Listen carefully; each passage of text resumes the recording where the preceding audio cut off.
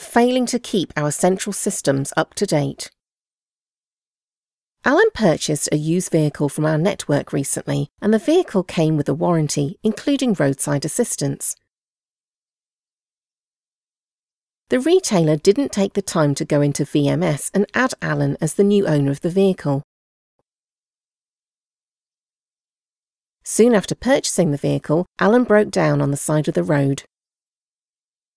His frustration was compounded when he phoned the AA and they couldn't locate him on their system.